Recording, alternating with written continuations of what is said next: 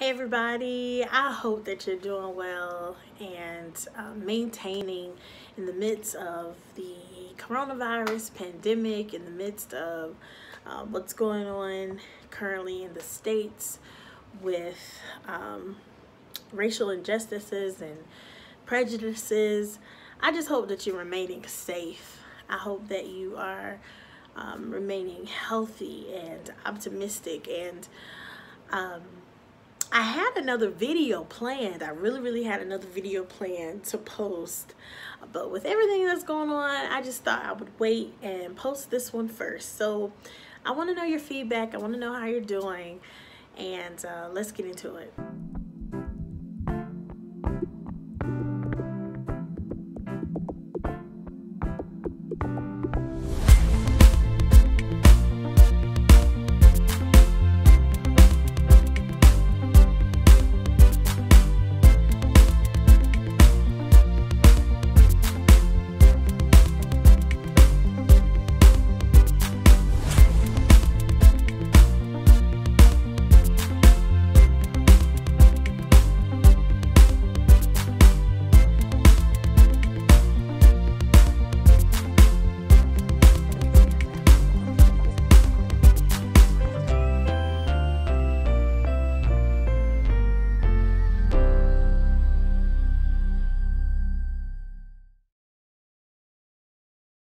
I am currently in Germany with my husband, and so I'm not really experiencing all of the protests and things that are currently going on in the United States, even though here in Germany there are a couple of different groups and crowds kind of getting together to do something this weekend.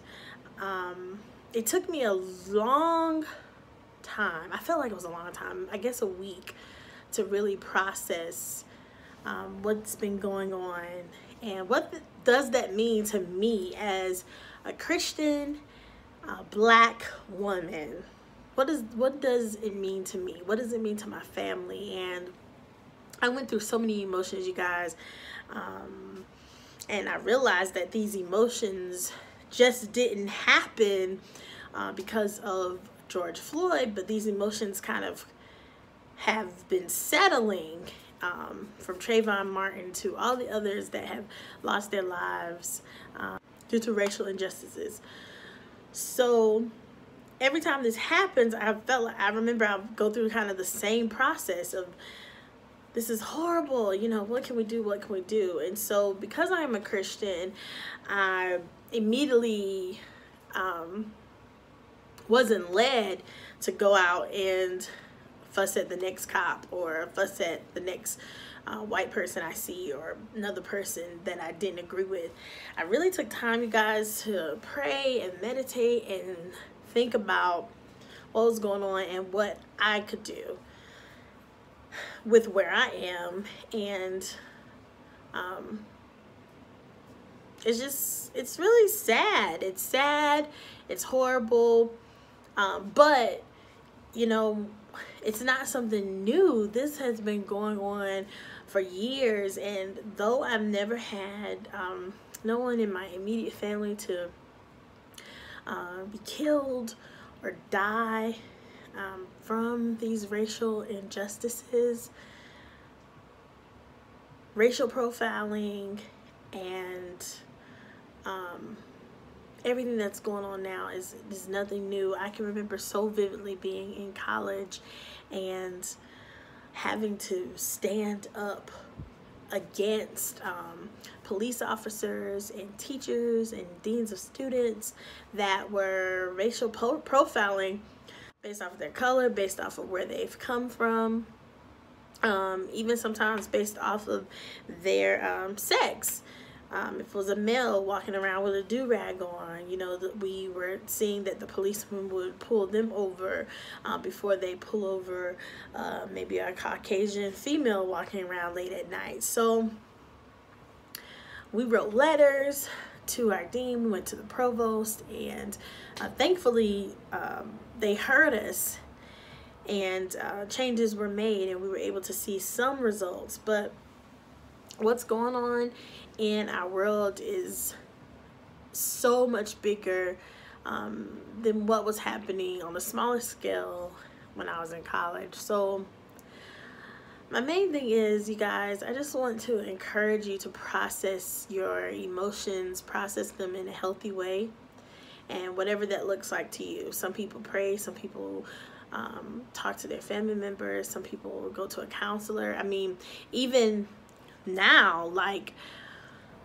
I'm having some hard, tough conversations with my mother, with my father, with my brother, my sister, with my husband, that I never thought we would have to have again.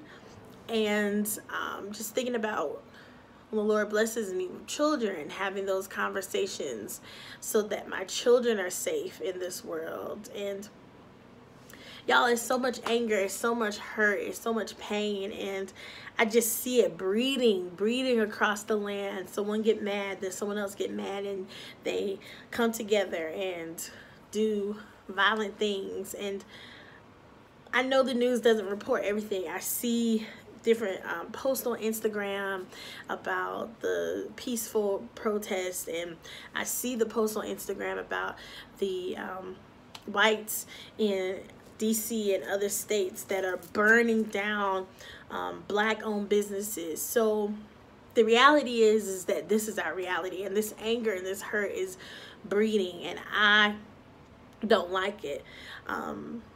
Just as much as I know that anger is breeding, I know that through prayer and through love and through hope and action, that could breed as well.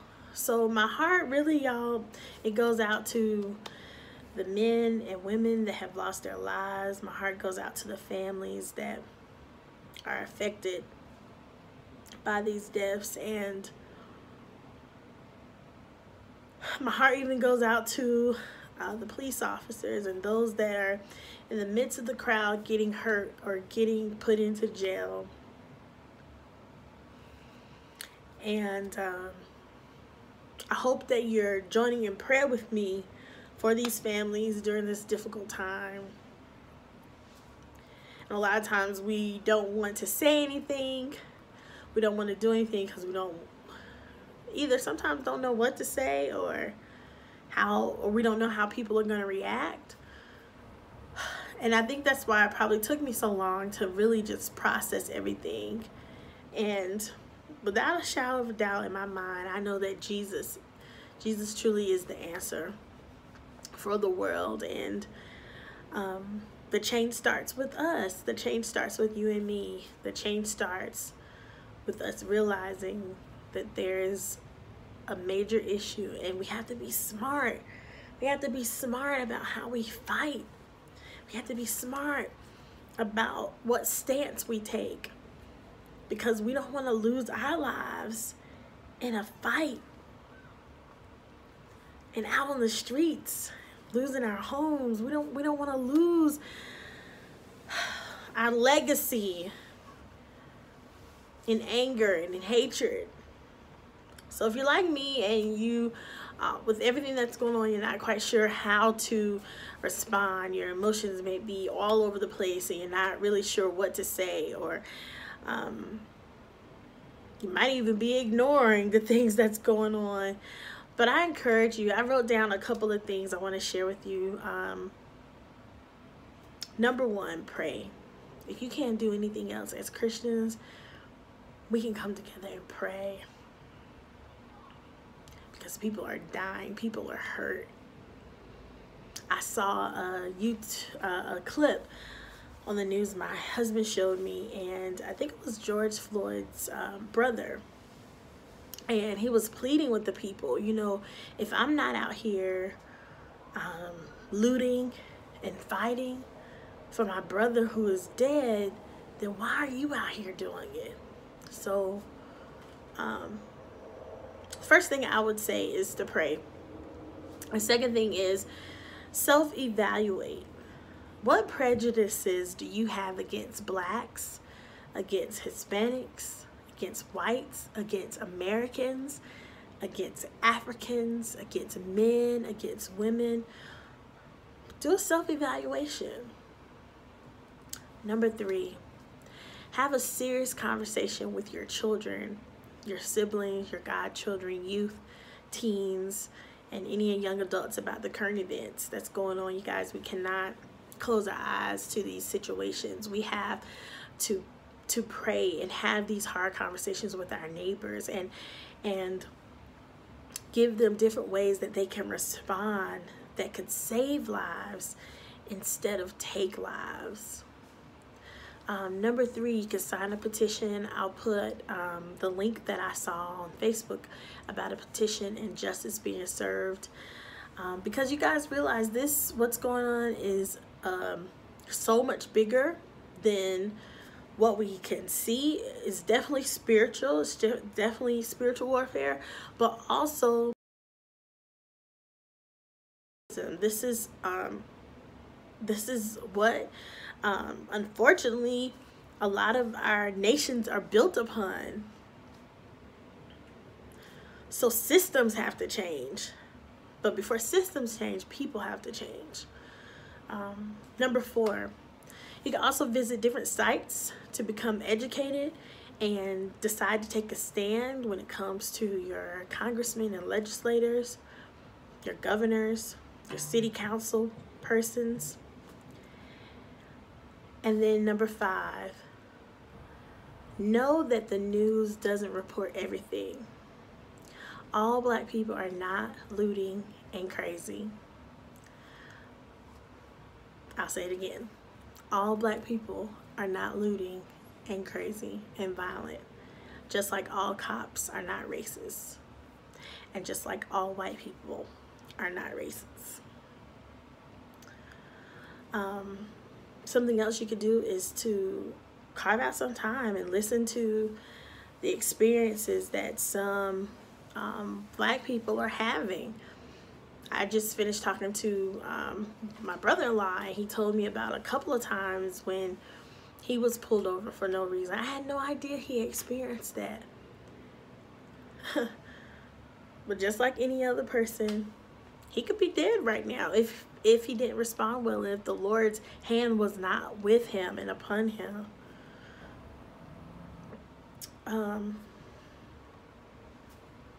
There's also a lot of great books you can read about different injustices, but I can't stress enough, you guys, that the change really starts with you. It starts with us having those conversations, leaning into prayer, leaning into God's love, and like spreading it, spreading hope, spreading joy.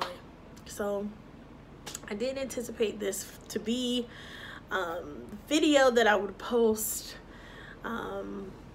as an update, but here it is. This is our world, and one thing I know I can take confidence in is that God knows exactly where we are. He knows exactly what's going on, and so we pray and we trust him that he will continue to keep us, that he will continue to keep the nations, and that we ourselves will remain safe and saved in his capable hands and his will for our life.